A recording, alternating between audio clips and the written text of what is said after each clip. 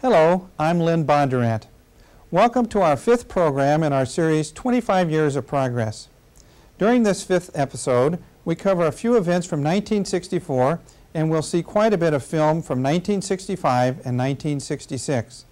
In those years, the National Aeronautics and Space Administration continues to work on the goal of landing a man on the moon before the end of the decade and returning him safely to Earth. In pursuit of that goal, NASA continues to prepare for the two-man Gemini Earth orbital space flights. General purpose of the flights is to ready men and technology for later flights to the moon. One major objective is to be able to rendezvous and dock two flying spacecraft. Flight crew people prepare for Gemini rendezvous and docking missions. They use a docking simulator to develop docking techniques. Scientists use the data for Apollo as well as Gemini. NASA researchers use other devices to meet unusual needs. Here's an air-bearing Beta trainer. Beta stands for Balanced Extravehicular Training Aircraft. Scientists intend to use it for studying the problems of movement and tool handling in free space. It eliminates many of the frictional forces experienced on Earth.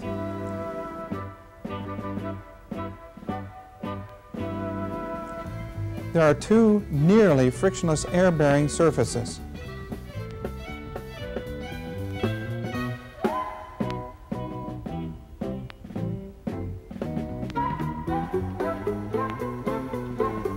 Researchers demonstrate a lunar landing research vehicle at NASA's Flight Research Center, Edwards Air Force Base, California.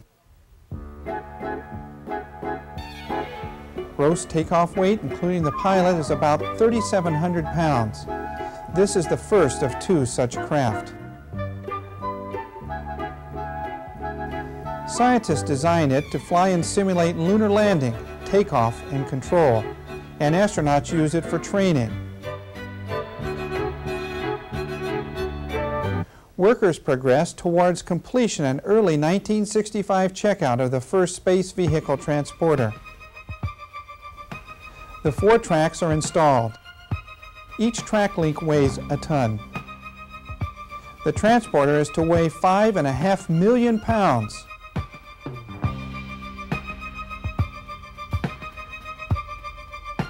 And in 1964, development of a probe is underway, which is to soft land on the moon to survey the surface before men are to fly there. More lunar reconnaissance is needed before a manned landing is to be tried. Much information is to be gathered by unmanned Surveyor spacecraft. Surveyor is the responsibility of the Jet Propulsion Laboratory. Scientists test Surveyor systems. Engineers plan for flight testing before the end of 1965. The Surveyor is to land on the moon, analyze its surface and environment, and radio findings to Earth. Now let's go to 1965. In 1965, NASA gains much experience with manned Earth orbital spaceflight during the Gemini missions. The Gemini space vehicle is man-rated during the 19-minute Gemini 2 unmanned test flight, which takes place in January. And Gemini 3 is the first Gemini manned flight.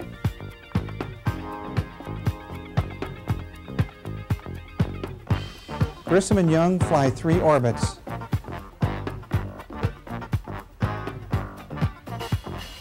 During Gemini, The first American spacewalk occurs in 1965.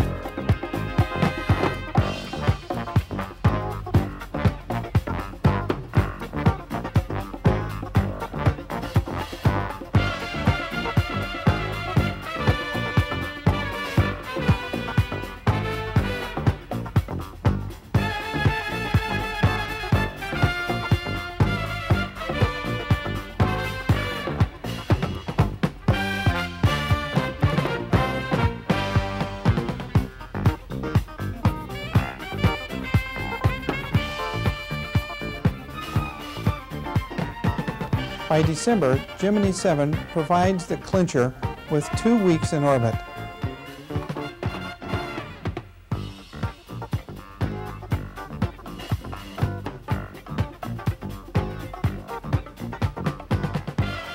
The medical news is encouraging. Results of the flight show no long-term harmful effects on astronauts Borman and Lovell due to weightlessness. That means missions to the moon are medically feasible. And NASA does a wide variety of other aerospace work in 1965. Space Highlights, 1965, an eventful year in space. These pictures, telecast live from the moon, were recorded by the Ranger 9 spacecraft just before it slammed into the lunar surface. This was the final mission in the Ranger series, a series which gave us a close-up look at the moon and clues to its character. Another picture-taking highlight, Mariner 4's voyage to Mars, a 325 million-mile journey that returned the first pictures and data ever gathered close to the mysterious red planet. There were 2 Tyros weather satellites placed in orbit, Tyros 9 and Tyros 10. Between them, they spotted 5 hurricanes and 14 typhoons. Their television eyes transmitted thousands of photographs of the entire Earth to aid weather forecasters. Early Bird 1, the world's first commercial communications satellite, was launched by NASA for the Communications Satellite Corporation. Early Bird provides telephone, telegraph, high-speed data, and television between Europe and the United States. One of the 14 scientific satellites launched was an orbiting solar observatory, OSO-2. OSO's instruments provided information on the seething hot gases surrounding the sun and how its tremendous energy controls events on Earth and other planets. More than 400 sounding rockets were launched during 1965. Sounding rockets vertically probed the region between the limits of balloon flights and the lowest orbital satellites. NASA conducted many of these launches in cooperation with 16 countries. In aeronautical research, the X-15 rocket airplane soared to the fringes of space more than 30 times. New instrumentation was installed in the XB-70 2,000-mile-an-hour airplane. These studies are helping to design this country's supersonic transport. Also tested were vertical takeoff and landing planes, which may someday revolutionize air travel. Saturn 1. The first generation in a series of rockets which will ultimately place men on the moon, completed 3 successful launchings. Here, being static fired, are the engines which will actually lift the Saturn moon rocket off the launch pad. The Apollo spacecraft also underwent rigorous testing. Paving the way for the flights to the moon, astronauts Virgil Grissom and John Young proved Gemini ready for longer and more complicated missions with their 3 orbits of the Earth. Next, our first long-duration mission, the 4 days of Gemini 4 with James McDivitt and Edward White piloting. The highlight, of course, was White's 22-minute walk in space. Gordon Cooper and Charles Conrad demonstrated that an 8-day lunar mission is feasible. They spent 8 days in orbit in the Gemini 5 spacecraft. After an Agena rocket failure, Gemini 6 was reprogrammed into a combined mission with Gemini 7 for the final manned space flights of the year. Astronauts Frank Borman and James Lovell left first in Gemini 7. Theirs was a long-duration mission, 14 days in space, one meaningful to future manned flights. Plenty of time to complete a host of medical and scientific experiments. 11 days after their departure, Walter Schirra and Tom Stafford boarded the Gemini 6 spacecraft and headed for a rendezvous with Gemini 7, a rendezvous in which the 4 space pilots circled the world in formation. Gemini, Ranger, Mariner, Tyros, orbiting Solar Observatory. These and many more made 1965 a year of significant progress in this country's peaceful exploration of space. Let's move to 1966. To put 1966 into historical focus, that is the year that Marcel de Rutter lives 5 days with a partial artificial heart in his chest, but dies of a lung rupture in Houston, Texas. Gemini again is a highlight in 1966 for NASA. NASA officials show the ability to meet unexpected difficulties successfully. The Gemini 6 spacecraft is poised on the launch pad, ready to blast off and rendezvous with an Agena target vehicle. The Agena does not orbit, so workers removed Gemini 6 from the pad and they launched Gemini 7 on December 4th. Gemini 6 is ready again about a week later. Gemini 6 launch rockets burned 4 seconds and shut down. Astronaut Walter Schirra is ready to eject but does not need to do so. 3 days later, on December 15th, NASA successfully launches Gemini 6.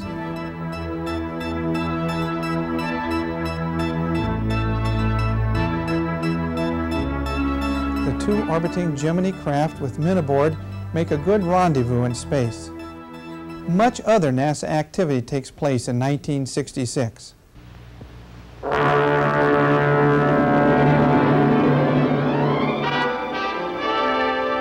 1966, a year in which aeronautics and space achievements were much in the news, achievements which are expanding man's knowledge. Here is a report on some of those accomplishments.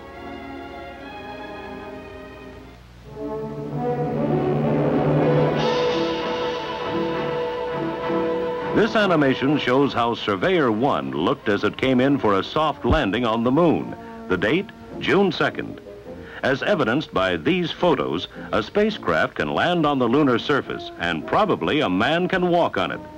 Some of the terrain is very similar to our soil. A man would leave footprints as he would in sand. Many rocks dot the moonscape. Future flights will photograph other possible manned landing areas and carry instruments to measure surface hardness, information needed before men land there. Charting actual landing sites for the astronauts is the job of Lunar Orbiter. 2 of the 850-pound satellites have orbited the moon, photographing and mapping wide areas, sometimes sweeping as low as 25 miles above the surface. Here are some of the pictures helping to determine the height and slope of lunar mountains and the depth of craters. These remarkable views show the crater Copernicus. Pictures, too, of the backside of the moon, and a view of Earth from 240,000 miles in space. The Surveyor Lunar Orbiter combination has returned valuable scientific data about the moon, helping pave the way for the first lunar explorers. American weather satellites are a good example of technological potential put to work not only for our own well-being, but that of other nations. The high-flying picture takers have given advance warnings on everything from hurricanes in the Gulf of Mexico to great sandstorms in North Africa and Arabia. 3 satellites making up the Tyros operational system were launched for the Weather Bureau in 1966 and are returning daily meteorological information around the world. Nimbus, an advanced NASA research weather satellite, was also launched. Nimbus took both day and infrared nighttime pictures over the United States and of the entire Earth, predecessor to long-range weather forecasting systems. One of more than a dozen scientific satellites launched by NASA in 1966 was Orbiting Geophysical Observatory. Nicknamed OGO, it studies space phenomena such as radiation belts, solar plasma, magnetic fields, their effects on each other and the Earth.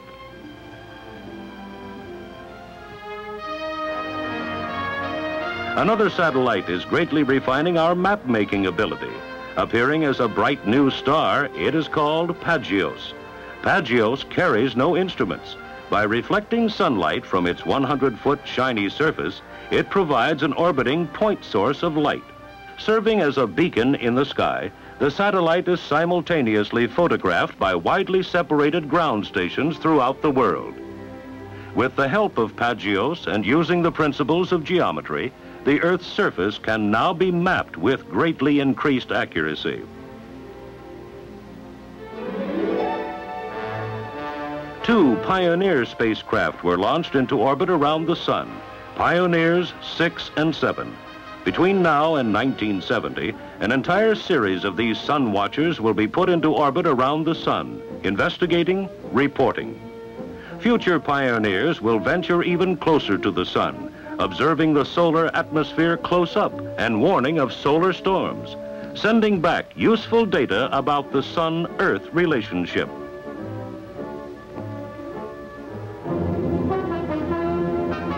More than 300 sounding rockets were launched from various locations around the world. These small rockets play an important role as they scientifically probe the atmosphere and ionosphere, testing out equipment and experiments to be flown on future satellites, and helping us better understand weather and communications. Sounding rockets, so reliable and flexible they can be launched during sub-zero weather, or from on board a ship at sea to take measurements during a solar eclipse. Total eclipses happen only once every 2 years. November 12, 1966 was the date of one of these occurrences. The place, South America. Certain celestial phenomena can be recorded only when a total eclipse blots out the sun's direct light. 300 scientists from the U.S. and other countries, complete with equipment, gathered in South America to witness and record the event. Some flew on high-speed jets which intercepted the moon's shadow and then raced along with it out over the Atlantic. Others used sounding rockets to record changes in winds and temperatures and make X-ray measurements. As the moon's shadow swept from coast to coast across South America, scientists had an opportunity to acquire a history of a complete solar event in a cooperative international program. This is the hypersonic research vehicle, X-15, a rocket, airplane, and spacecraft in one. In the atmosphere, it flies like an airplane. At the edge of space, it is controlled by Gemini-type reaction jets. On November 18th, the X-15 rocketed to a world record speed for winged aircraft, 4,159 miles per hour. The sleek black plane has also reached altitudes of more than 67 miles. But the X-15 is more than all this. It is a flying research laboratory making contributions that range from bioastronautics to future leadership in high-speed, high-altitude, supersonic, and hypersonic flight.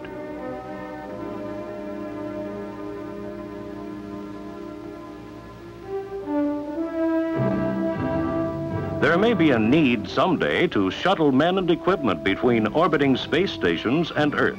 It is for this reason that NASA has been studying lifting bodies.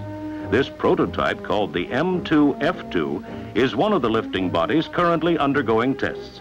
Wingless lifting bodies are being developed to operate in space, then return through the Earth's atmosphere, landing like a conventional airplane.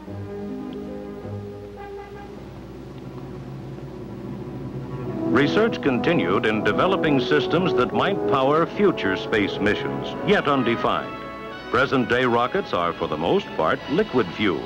Now under study are solid propellant rockets of equal or greater thrust. The Florida Everglades was the site of the second test firing of a powerful solid fuel rocket motor. The 8-story tall motor spewed out a pillar of white-hot flame from its exhaust nozzle. The so-called large solid burned 840 tons of rubber-like fuel at a rate of 6 tons per second.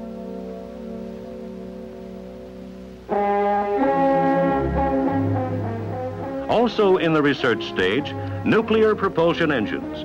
A series of tests are being jointly conducted by NASA and the Atomic Energy Commission. The rocket would use a nuclear reactor to produce thrust. Small, less fuel-consuming nuclear engines being tested now may someday enable scientists to plan long missions to distant points in space and carry greater payloads.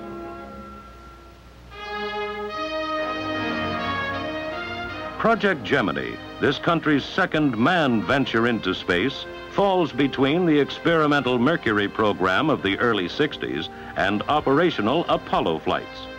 We've gained much experience from Gemini, nearly 2,000 man-hours in space, experience which has direct application to the Apollo program. There were 5 Gemini flights during the year, rounding out a series of 12, 10 manned, 2 unmanned. Gemini operated in a building block fashion.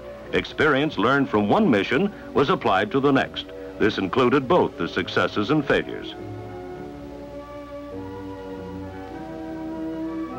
Gemini's major requirements: rendezvous and docking, long-duration missions, learning to work in space, and the ability to bring a spacecraft down to Earth close to a desired landing point. By the end of 1965, we had satisfied the long-duration mission requirement. During March 1966, Gemini 8 astronauts Armstrong and Scott carried out the first rendezvous and docking with an orbiting Agena, but all did not go well. A malfunction caused the spacecraft to roll erratically. The crew was forced to undock and make an early landing in the Pacific, proving the ability to evolve alternate plans, to learn from the unexpected. Gemini 9 had a double problem. The Agena could not be put into orbit, and as you can see here, the shroud surrounding a substitute target did not come completely off. Even so, Stafford and Cernan rendezvoused 3 separate times with what they called the angry alligator, and Cernan spent more than 1 orbit outside the spacecraft. Then Gemini 10, when astronauts Young and Collins met with and latched onto an orbiting Agena. The docked craft then powered up to rendezvous with the Agena vehicle left in space from the Gemini 8 mission. In addition, Mike Collins became the 3rd American to practice extravehicular activity, although trouble with his oxygen system shortened the spacewalk. Gemini 11 was also a successful flight. A new altitude record of 860 miles was established with the docked Gemini-Agena combination. As in the 2 previous missions, EVA was cut short, this time because of fatigue. But Gemini 12 showed how man could work more productively outside his spaceship. Astronaut Edwin Aldrin, using special handholds, tethers, and foot restraints to counteract the effects of weightlessness, spent more than 5 hours outside the craft, completing all his EVA tasks. A 100-foot line was attached between Agena and Gemini, conserving valuable fuel, and even creating a small amount of artificial gravity. During all the Gemini missions, many important scientific and engineering experiments were carried out, and hundreds of photographs like these are giving us a better understanding of our Earth. Of special significance, too, has been the ability gained to control a spacecraft during the all-important re-entry, an ability which has allowed Gemini to land within full view of the recovery forces. Gemini has prepared us well for all future manned missions into space.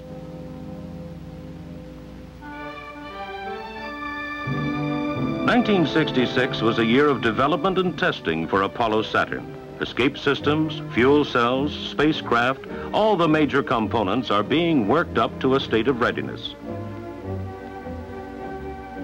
3 uprated Saturn I rockets were sent aloft from Cape Kennedy to check out the performance of the launch vehicle and unmanned spacecraft. All went well, including recovery in the South Atlantic. This a prelude to manned Apollo missions. At the Kennedy Space Center, a full-scale engineering model of Apollo and the Saturn V rocket were put together inside the newly built Vehicle Assembly Building. From there, a giant crawler transported the rocket and craft to the launch pad 3 miles away. 1966, a year of exploration and investigation, whether building toward faster, more efficient planes of the future, developing space hardware at industrial plants throughout the United States, or performing basic research at university and government laboratories. 1966 was a year of progress in both aeronautics and this country's continuing peaceful exploration of space.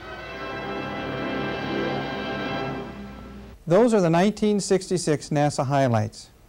Please join us next time for our episode 6 of our story of 25 years of NASA progress. During the next show, we will cover the years 1967 and 1968. I'm Lynn Bondurant.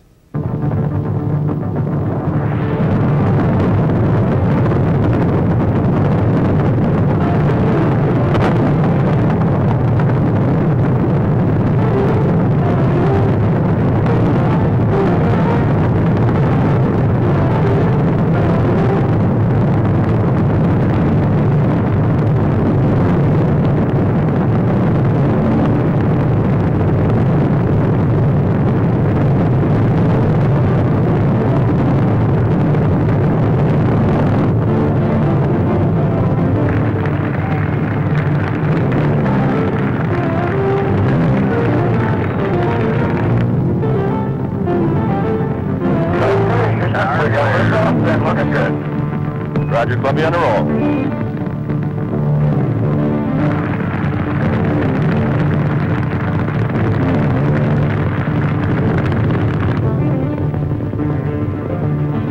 Columbia, Houston, you're going 40. Roger, going 40.